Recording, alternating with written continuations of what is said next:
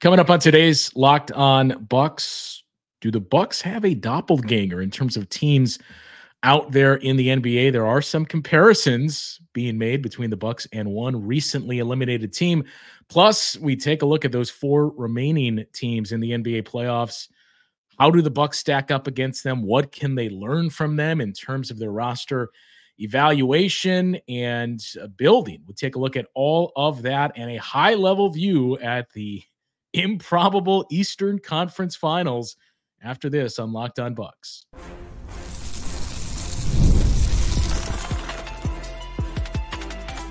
You are Locked On Bucks, your daily Milwaukee Bucks podcast, part of the Locked On Podcast Network, your team every day. Welcome into Locked On Bucks. I'm Justin Garcia, joined by Camille Davis. We thank you for making Locked On Bucks your first listen every day. We're free and available wherever you get your podcasts. You can find us on YouTube as well, part of the Locked On Podcast Network. You can also find Camille on the Technical Foul podcast, on the Carry the G and MKE podcast, and the Pack-A-Day podcast. You can hear me on the Bucks Radio Network. And today's episode of Locked On Bucks is brought to you by FanDuel. Make every moment more, as right now new customers get $150 in bonus bets with any winning $5 bet. That is right, $150 with any winning $5 bet. Visit FanDuel.com/lockedon to get started. We briefly touched on the four teams that remain in the playoffs on yesterday's show, Camille. One of those four is the Denver Nuggets. And this was ripped directly from Bucks Reddit, from MKE Bucks Reddit, as I saw this post late Sunday evening after that game, early Monday morning, and thought, I kind of wondered the same thing. And there's some things there. I forget who the author of this post was, but if you listen to Locked On Bucks, you know it's you. So thank you for the inspiration behind this segment of the show. But that is, are the Bucks actually the Denver Nuggets, but 2 years in advance? So there are some parallels there. I think we can primarily agree the Nuggets are in a better spot in terms of the age of their roster and especially their best players and some of the roster construction as a whole. Some of the young guys that they saw featured much more in the playoffs than the Bucks did with their young players. But when you go line by line, there are some things that are a little hard to ignore here. Giannis. There are. Go ahead. I mean, I was going to say Giannis entering the league 2 years prior to Nikola Jokic, winning back-to-back MVPs. 2 years prior to Nikola Jokic doing that, the Bucks winning a title. 2 years prior to the Denver Nuggets doing that. So by those numbers, unfortunately for Nuggets fans, you are due for back-to-back first-round exits the next 2 years. Yeah, if they really are the Bucks, that is what is coming the next 2 years for the Denver Nuggets, which honestly, when you look at the Western Conference landscape, and I mean the fact that the Nuggets did lose in the second round here, ensuring that we'll have our 6 different NBA champion in 6 years, like parity is here. Parity is here in the NBA. So like it's quite possible for that to happen. But no, that's honestly part of why last year when the Bucks were put out, I was like, you know what? I'm going to go for Denver in these playoffs. Like I'm just going to have a general rooting interest in what happens with the Denver Nuggets because I felt a lot of the same conversations that happened around Jokic happened around Giannis as well, of just kind of not quite understanding how he's the best player for different reasons, of course. I mean, the Giannis narrative was fueled in part by the comments of a certain player calling him, run and dunk man so many years ago and letting that kind of marinate with how people perceived Giannis as a player, and then come the finals with him having a 50 ball and a closeout game, knocking down his free throws, just really showing his dominance in all around game. It's one of those moments where you felt like the questions have been answered, like Giannis finally did this. And with Jokic last year finally getting to the top of the mountain, it was a similar conversation, especially with the MVPs, where it's like, how is this guy in the running? What is he doing? Is Denver really that good? So on and so forth. So I could definitely see why somebody would see Denver and see Milwaukee and say, there are some similarities here, especially when you look at the timeline of the MVPs and the championships between the two franchises. And given the fact that neither one had won championships in ages. Yeah. Yeah, I mean, never for the Denver Nuggets, and it had been 50 years for the Bucks. And I think that's the interesting part of these Final Four teams. You hinted at it in that parity is here. Like for years, I think one of the big deterrents to becoming an NBA fan, especially if you were in Milwaukee, was, well, my team doesn't have a chance. You go into the season knowing there's 2 to 3 teams that have a realistic chance to win the championship. When I was growing up, that was the Bulls with Michael Jordan. You pretty much knew they were going to come out of the Eastern Conference. And then you had maybe 2 teams in the West. You say, well, they can reach the finals, and who knows? Who knows what happens there? Then you advance where you had the 2-year dynasty of the Houston Rockets. Before you knew it, it was Kobe and Shaq and the Lakers and the Spurs. That it's really been 5 teams up until these last 6 years that you looked at and said, these are the teams that are running the league. It's going to be the 6th straight season we've had a different champion. And it's the 5th straight year where the reigning champ is knocked out in the second round of the playoffs. Is that good for the league? I think so. There's arguments for both sides of it. So one part of it, like I think back to when the finals were ran by the Cavs and the Warriors, where it was like everybody knew for like a 4 or 5 year stretch where it was like, it's going to be the Warriors and it's going to be the Cavaliers. I mean, they met in 4 straight NBA finals as it is, and everybody kind of felt those were predetermined outcomes. And people watched. They got massive ratings because you were seeing the same 2 teams against each other, building that rivalry between the two, especially in 2017 after the Warriors had one, the Cavs had one. It's like, who's going to get that tiebreaker between the 2 franchises? So that does draw some attention, especially during playoff time, to see if these 2, favorites can make it there. But the other side of that is there were some people turned off because they're like, what am I even watching the playoffs for when I know how this is going to end? And over the last 6 years now, including this year, it's been a crapshoot where you're like, I don't quite know. Like, I mean, 2019, the Warriors still got there. But the injuries, of course, and the Raptors won with Kawhi there. And then after that, you got Lakers, Bucks, Warriors, who, bounced back again. They made sure that their name was brought back up again. And then the Nuggets. So it's like, now this year, it's going to be either the Mavericks, the Wolves, the Pacers, or the Celtics getting in there. And it's like, that's another new team into the mix here. And I think that not knowing how the outcome is going to be actually adds to the product, because, I mean, when you're even thinking about this playoff run that we've had here, a lot of people haven't talked about the Boston Celtics series too much because they felt the outcome is predetermined. Like, well, we know the Celtics are going to beat the Miami Heat without Jimmy Butler. We know the Celtics are going to beat the Cavs, especially now that Donovan Mitchell is hurt, so on and so forth. So having the best possible matchups, I think, makes it more interesting because you don't know exactly what's going to happen. So, first of all, I agree in that I think we saw less and less interest. It's still an issue that needs to be addressed, and the league has started to take some steps to do so. But when we were talking about really the nadir of interest in the regular season being there for basketball fans, it was within the last 5 years. And that was coming out of 4 straight years of Cavs versus Warriors, the Warriors in the finals year after year. You would tune in because you wanted to see somebody beat the Warriors after they won their first championship. But I think there was just a lot of malaise and boredom with the regular season, and it's going to be a process to come out of that. Things like the in-season tournament are going to help you out there, and I think we've seen some boosts there. But yeah, I mean, for the longest time, we all opined for, why can't it be like the NFL, where you start to get teams that come up out of nowhere, and we're here when we talk about a different champion 6 years in a row. And I think this year especially. Now, granted, I think you probably would have said the same thing in 2021 when you look back at that Final Four and you saw the Phoenix Suns, the Atlanta Hawks, the Milwaukee Bucks as 3 teams in there.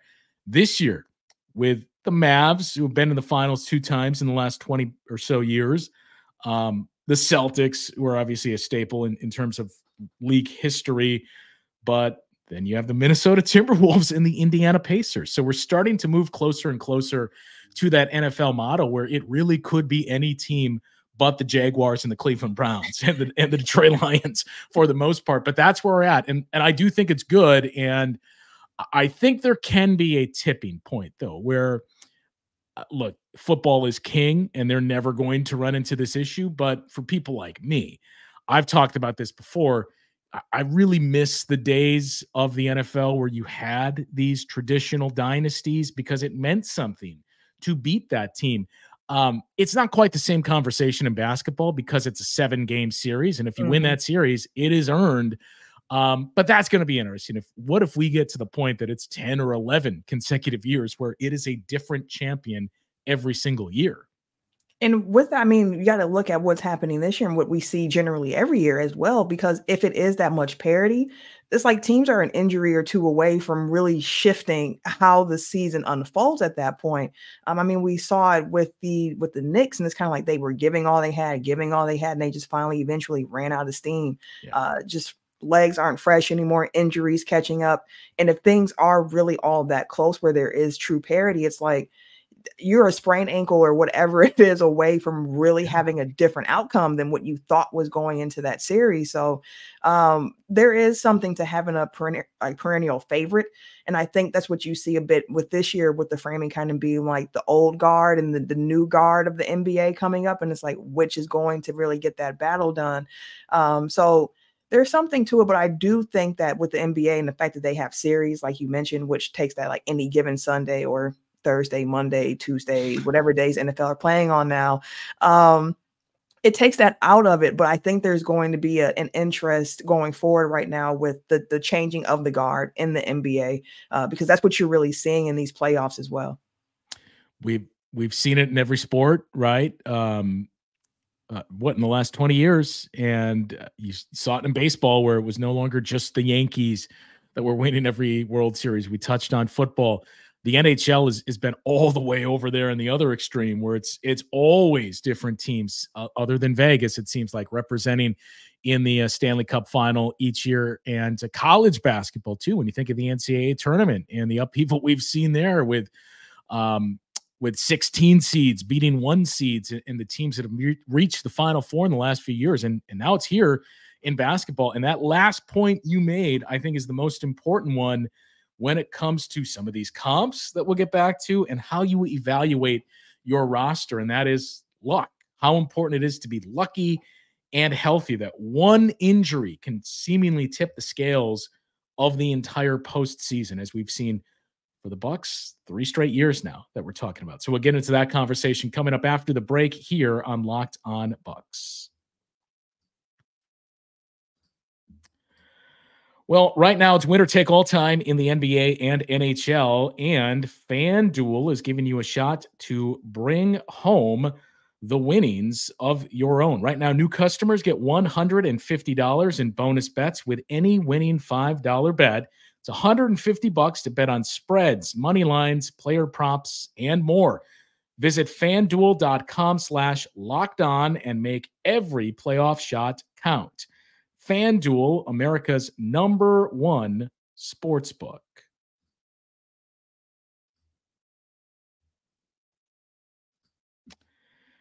And Camille, as we mentioned, you can find the Locked On Sports Today channel out there for free 24/7. Get it on YouTube, Amazon Fire TV channels app.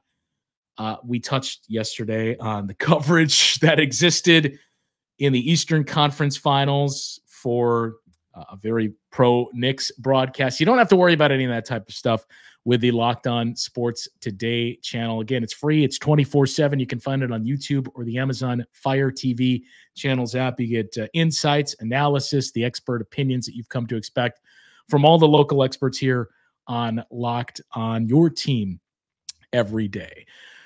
Speaking of those comps, so as I mentioned, there are some similarities. And it was government doing stuff was the poster of that on the MKE Bucks subreddit. So shouts to that poster. But there are certainly some comps that line up there. I think the big things that we mentioned were, and look, even to, I suppose, a smaller extent to Michael Malone and his career as a head coach and finally breaking through and experiencing that success. Mike Budenholzer had regular season success, but that was always the knock on him, was the postseason.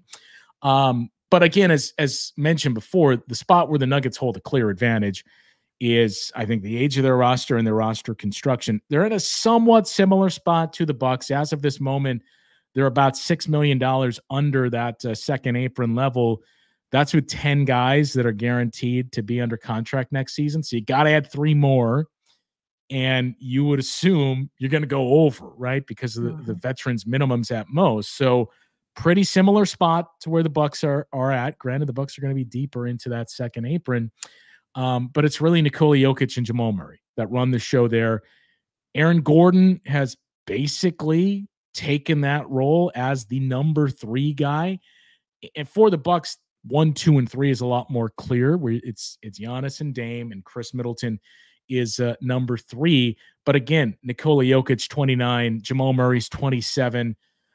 Aaron Gordon is somehow only 28 right now and about to turn 29.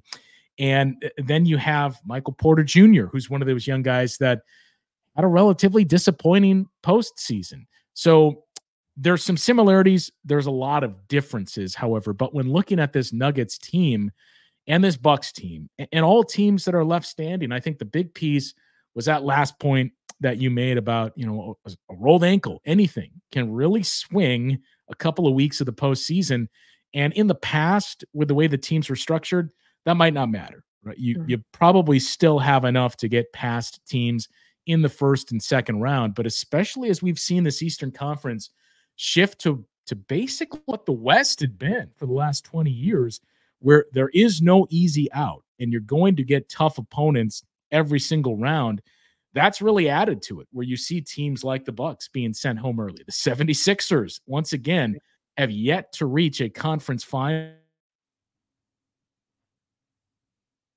I think, I was listening to the Low Post earlier today when Zach Lowe was talking about who is the second best team in the Eastern Conference. And I suppose there's a number of ways you can take that. You can take it as the good of, hey, there's a lot of parity and balance in the conference, or the bad of what happened to those days when you had 2 or 3 very clear dominant teams and you knew, okay, one of these it's going to be like musical chairs, and one of these teams is going to be left without a spot to sit in the conference finals. That's gone away. And I really think the story of this postseason so far has been injuries. And that's not to take away from what teams like Minnesota and Indiana have done, but there's just no avoiding that subplot to this postseason. Yeah, I mean, that is what it is. Like, sometimes the truth is one of those things where you're like, I don't really want to talk about this because it makes it look kind of ugly. But I mean, that is what it is. And it doesn't negate or lessen the accomplishments that any team's necessarily making, because it is still an accomplishment to win playoff series. Like, this is what you've been playing for all year. You cannot control when injuries happen, so on and so forth. You can only continue to roll. And to your point about parity, I guess one could look at it and say the parity in the East is a little different than the parity in the West, where people argue like the West parities because they're good and the East parities because there's a lot more bad mixed in there. But the way I look at it is just actually like a larger league view of it, because Adam Silver has been talking about trying to, expand the league. He wants to add more teams into the league.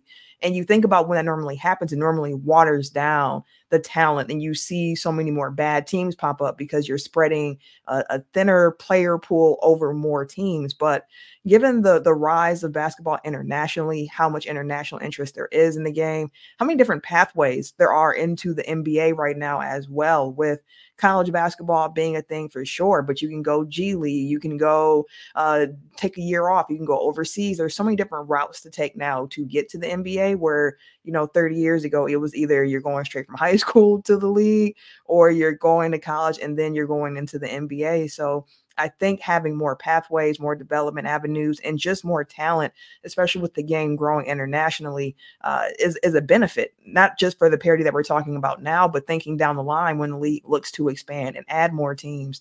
I wouldn't expect as watered down of a product there, just because there are so many talented players in the league right now. Now, the question is, how long will that be sustainable?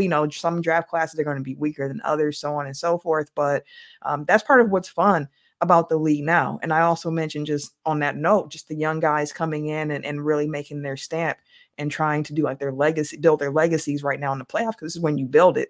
And to the point about injuries and the young guys, this is also when guys can step up, because like who would have thought like Deuce McBride for the Knicks would become somebody where you're like, wow, like that kid, like he can really, really hoop. He got an opportunity for this Knicks team and really made the most of it.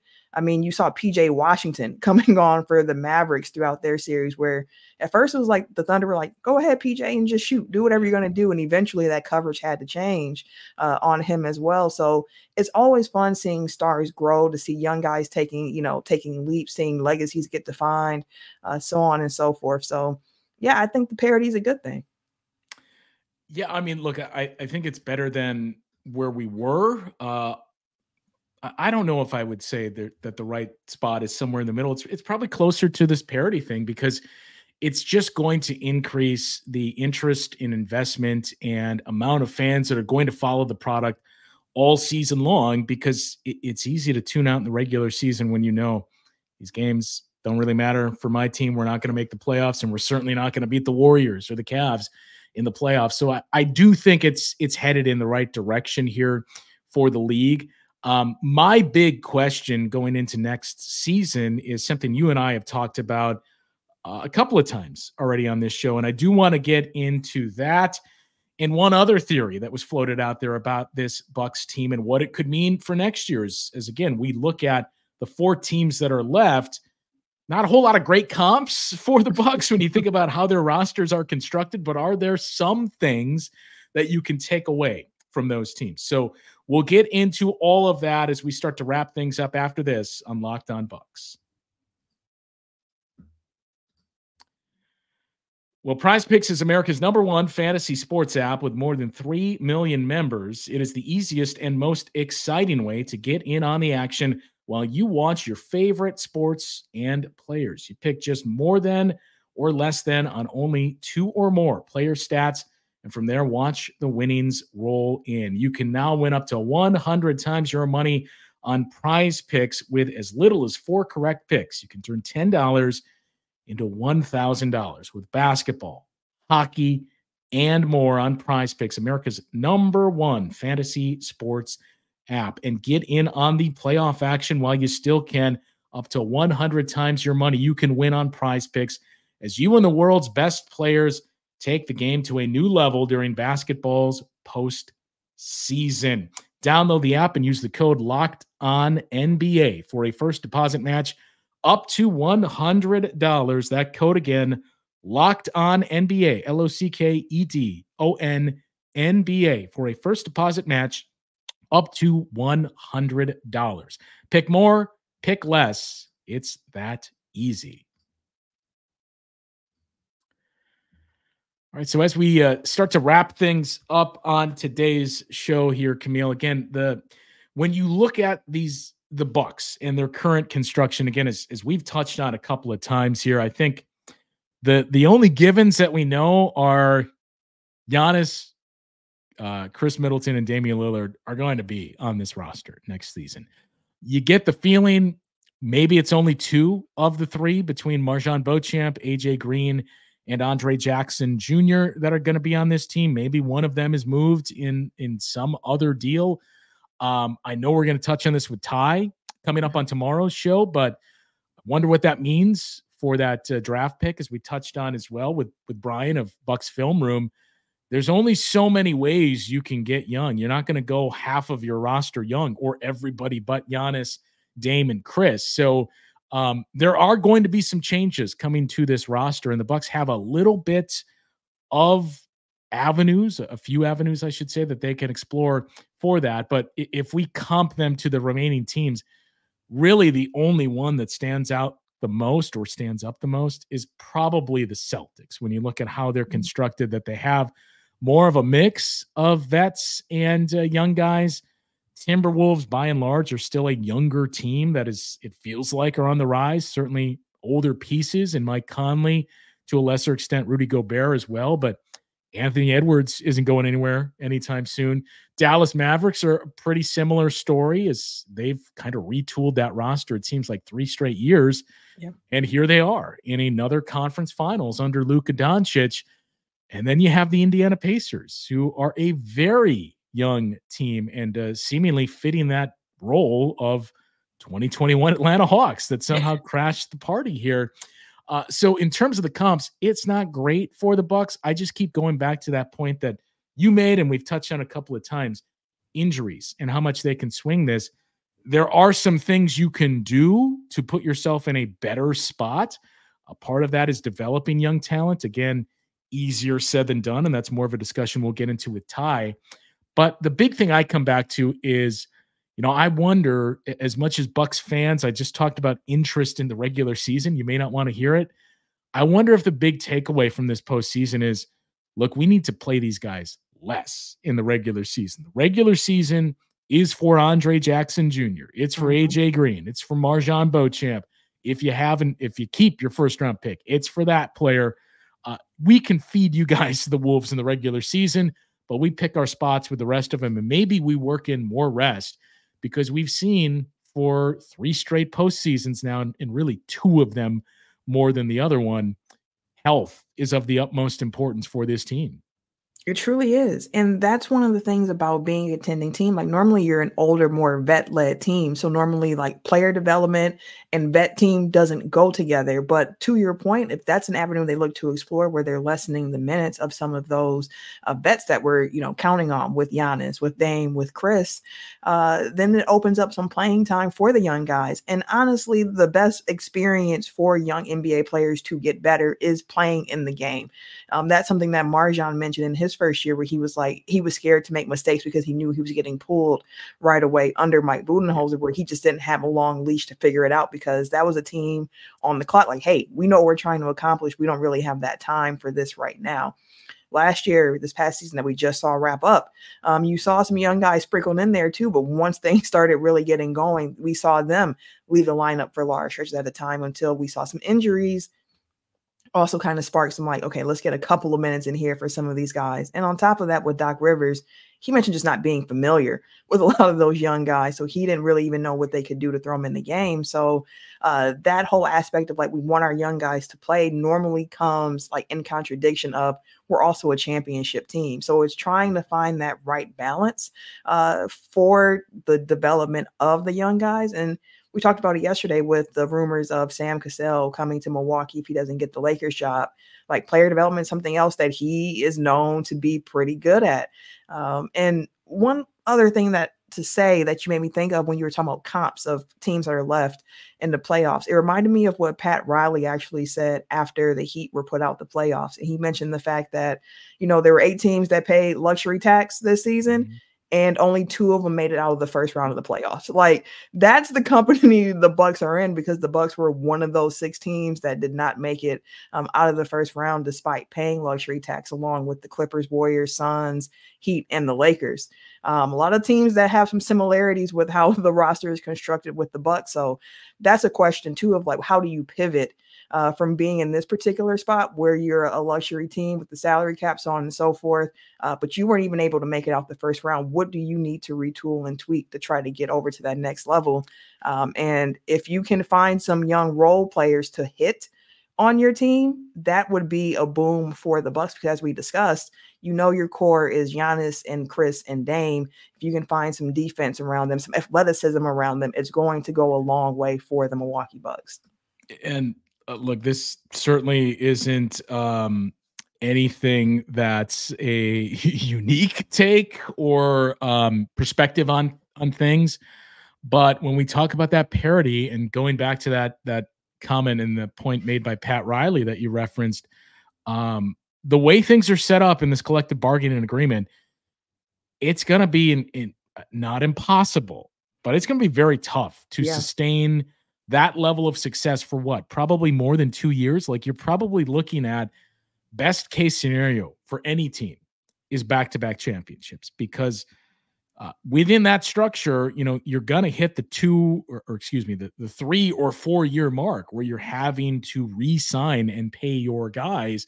That your roster is just going to get expensive, especially if you're at that level. Think about Oklahoma City, right? They have a very bright future. It's a good team. You can keep that group together, but you're going to end up in that second apron eventually, because you're going to have to max out Shai Gilgeous-Alexander. You're going to have to pay Jalen Williams. You're going to have to find somebody else. Maybe it's Chet Holmgren that you're paying, but you very quickly go from this spot where, man, this team is good and on the rise to, before you know it, you're in that first apron and you're really starting to approach the second apron, which the older you get, you're going to get there. And that's those teams like we referenced, the Bucks, the Phoenix Suns, the Celtics are there. The Denver Nuggets, as we mentioned early in the show, they are going to be there. So that's really the biggest change in what has really helped usher this in, or is going to, I should say, because I think this next season, this upcoming season, is going to be the first year where teams really feel the effects of that. It went into place last year, but it was still new. And that was the year where we saw the Suns just say, screw it. We're taking on all the money that we can.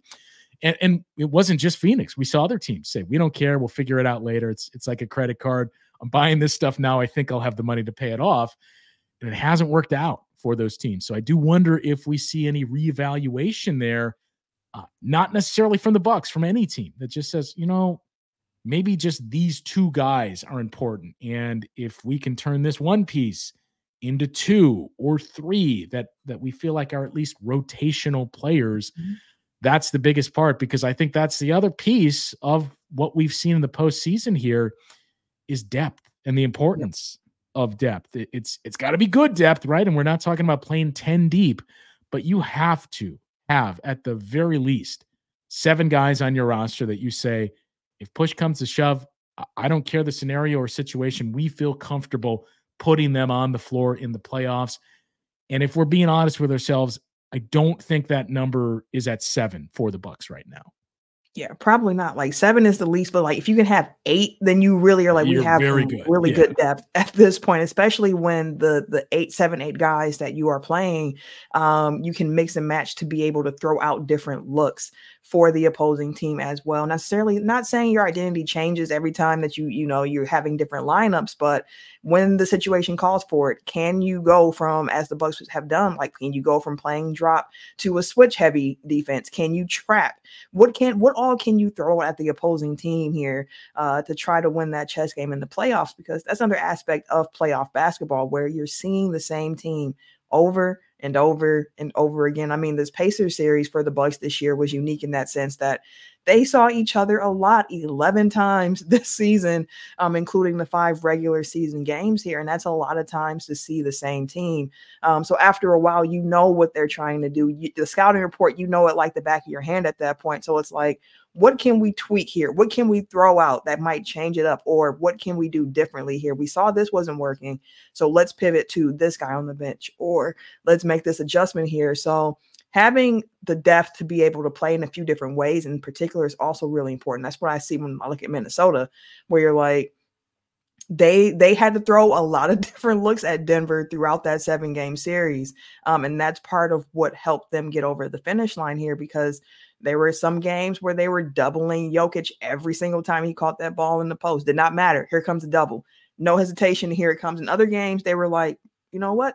Cat got him. We're just going to show a little help, maybe late, or we're going to rotate. And it's all about that game, that cat and mouse game within the game for NBA teams. So with the Bucks being in the category that they're in now, with those luxury teams that didn't happen to make it out the first round, I do wonder, in addition to like what we see next season, how things start unfolding in the next 2 to 3 years. Are there going to be some teams like, you know what?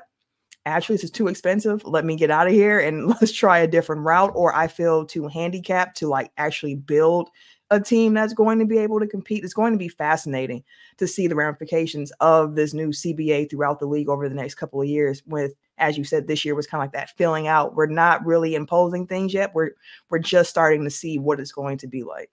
This year was like your first credit card, where exactly just the credit card in college. Oh, this is right. You signed up for it outside of a Bucks game and you got a free koozie or something. And yeah, that's what this year was. I have 2 quick things for you as we start to wrap this up. A or B, you choose which one. Let's go with B. All right. So B, taking a look, we mentioned the 6 straight times now, or 6 straight seasons, we'll have a different champion. Another one of those parallels and similarities between the Bucks and Nuggets is, granted, small sample size here, but I think it's really the Bucks and Nuggets that you would look at as the teams that did not repeat and say, well, those were the teams best positioned and had the best chance, and probably are kicking themselves saying, man, that was it. That was our chance. And for the Bucks, certainly you point to that injury for Chris Middleton. But again, it's one of the bigger what ifs that we're going to experience in Bucks franchise history. That what happens if Chris Middleton doesn't get injured? Still firmly believe the Bucks are at least in the finals and maybe back-to-back champions there. Denver too. I don't want to get in front of ourselves here, but it really feels like, at the very least, that was the Western Conference Finals that we witnessed between the Timberwolves and the Nuggets. I hesitate to say NBA Finals because the Celtics, granted against some inferior competition, but they have been mopping the floor with the opposition, and they're a very good team. But it feels like Denver was really poised, and they were going for that 1 seed this year too. Yeah. So I think those are the 2 teams. You think that to Toronto, can't really put them in the same class. Kawhi Leonard left, and they were kind of holding it together as best they could. The Warriors championship, we've talked about this before, it really felt like found money for the Warriors. So that was a different one as well. These 2 are the big ones for me that you would really point to and say, man, what if with those 2 teams? The last one is another one of those theories that I mentioned. So have you seen this? It's been all over TikTok. The burnt toast theory. Are you familiar with this, Camille? Isn't that like a glass half full type of basically life outlook? It's something bad happened, but you know what? Big picture, something good actually came from that something bad happening. You burnt your toast, so you spent some time to make a second piece, and I didn't get in a car accident on the way to work and things like that. So that's been floated out there as well as, is this season just a burnt toast theory? Look, I think for the Bucks, if we were to combine last season and this season into one, then sure, you can say, well, if this doesn't happen, this doesn't happen. If you don't lose in the first round, you don't go out and trade for Damian Lillard. We've talked about it. I'm sure it'll come up again during the course of the offseason.